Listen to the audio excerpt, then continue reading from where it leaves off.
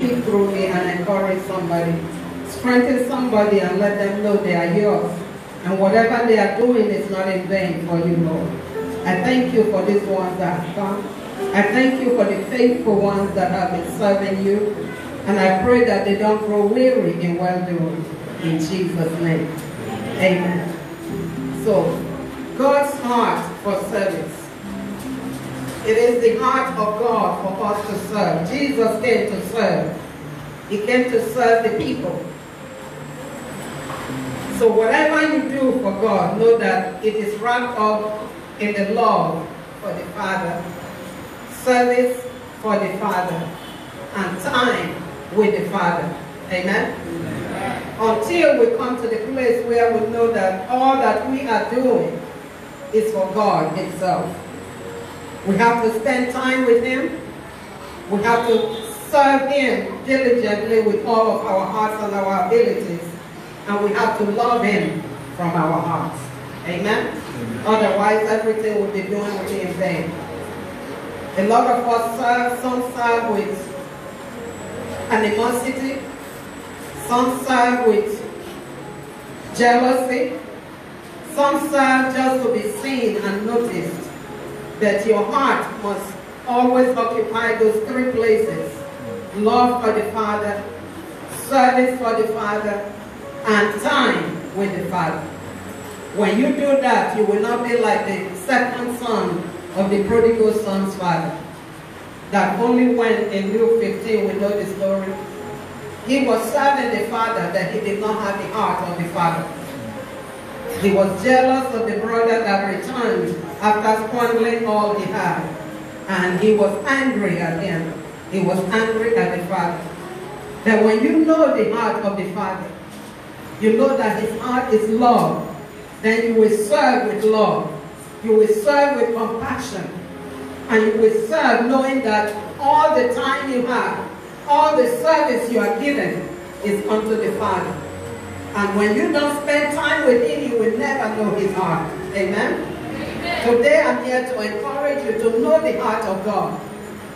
The heart of God is for souls. Amen?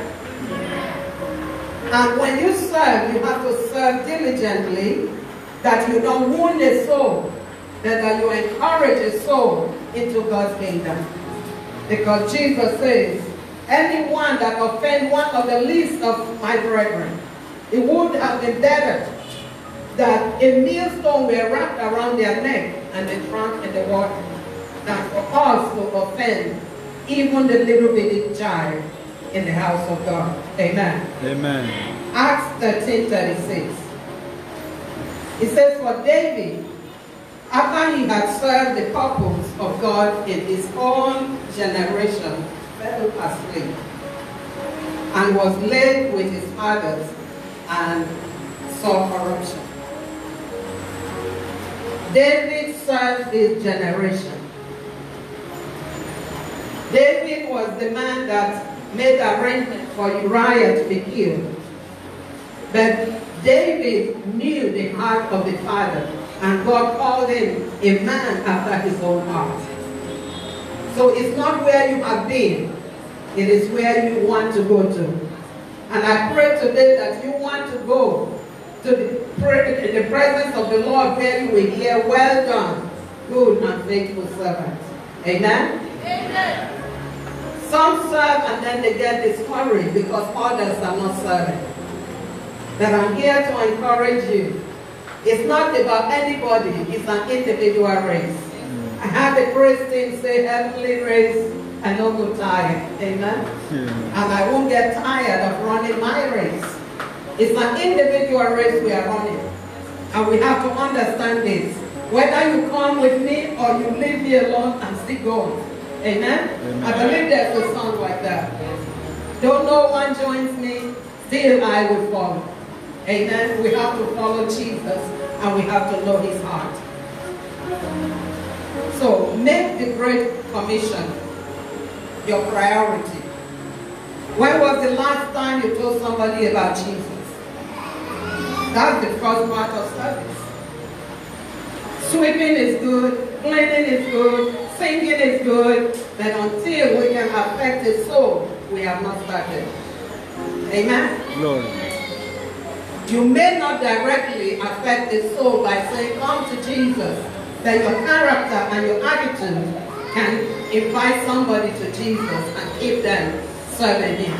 So be careful how you allow your character to depict who you are in God. Jesus said in Matthew 28:19-20, go ye therefore and make disciples of all nations, baptizing them in the name of the Father, and of the Son, and of the Holy Spirit.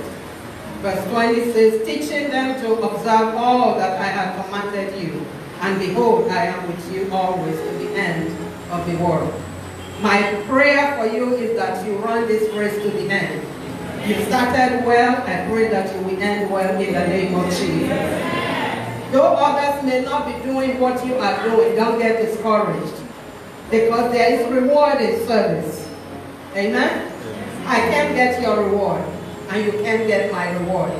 That's why 1 Corinthians 15:58 says, be steadfast, be unmovable, always abounding in the works of the Lord, knowing, you have to know this, that your labor is not in vain. Amen? We serve a God who sits high, that he looks down low, and he sees what we all are doing for his kingdom and for his purpose. So we have to be careful, because this great and awesome and almighty God, he comes down from heaven to look at the works of men, to see what you are doing. And he says, we are going to give account of all that we do, whether it be good or bad. So I fear him and I reverence him so much. And whatever you do in words or in deed, I pray you will do it as unto the Lord in Jesus' name. Micah 6:8, he says, he has told you, O man, what is good. And what does the Lord require of you? That to do justice, and to love kindness, and to walk humbly with your God. 3 things God requires of us is for us to do justice, do what is right to somebody else. Love and be humble. 3 great things that make character of any human being. If you don't know how to do right by people, nobody is going to do right by you. Alright? Because whatever you sow, you're going to reap it. You may not reap it today, but you will surely reap it. So know what you are sowing. You sow words of encouragement, encouragement will come back to you. You sow love, love will come back to you. So when you hear, you reap what you sow, it's not always about money. We think it's only money that will come back to you. Then whatever you sow, every word you speak is a seed. So be careful what you are sowing. What seed are you sowing in the lives of your children? Oh, you are no good. You are just like your father. I pray the father was good. So your child will be good. Amen. So know the words that you are sowing, because everything that comes out of your mouth is a seed. So be careful. Hallelujah. Lord. We are told,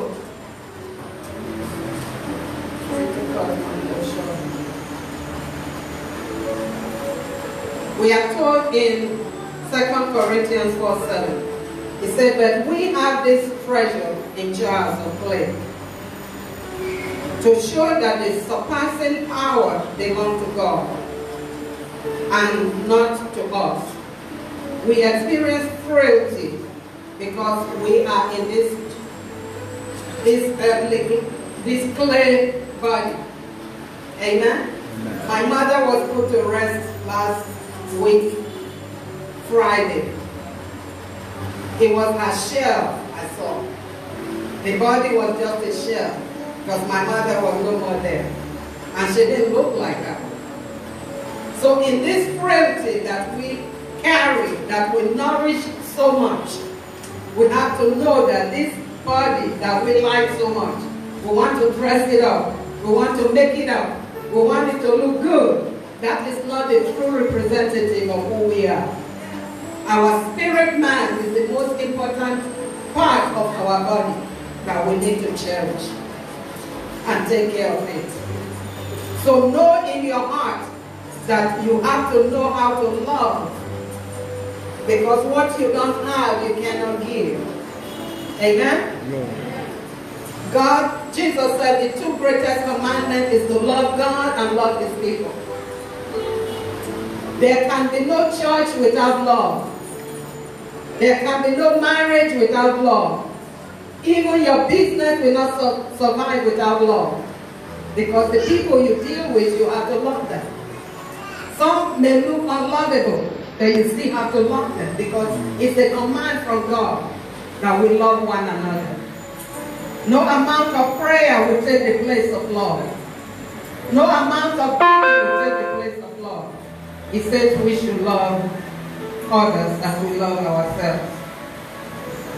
While serving, you may be beaten. While serving, you may be mistreated. Paul was beaten many times. He experienced a lot of shipwrecks. Then he wrote most of the epistles and the Gospels we are reading today. He did not allow what he was seeing or what he was going through to deter him from preaching the gospel. So I'm here to encourage you today to know that you may be beaten in the process of you serving. You may not be encouraged while you are serving. Nobody may tap you on the back and say you are doing good. Pastor praised the praise team today. But sometimes you may not see anybody to praise you. Then you still have to keep on serving, because you are doing it as unto the Father. Don't get discouraged and don't grow weary in your well-doing. We are told of a story in Esther chapter 8. We all know the story of Esther, who was a little girl that was a slave and became a queen. That in Esther chapter 8 from verse 1, we are told that she was the one that put her life on hold to save the people. After Mordecai's death, she still remembered that the people were still in bondage. She had to go back to the king to say, it's not over yet, because you already signed a decree that all the Jews are going to be killed. So she is the one that put her life on the altar. It's not just if I perish, I perish. If I die, I die. Sometimes you have to be the one to place your life on the altar for your family. You may have to be the one to place your life on the altar to save the nation.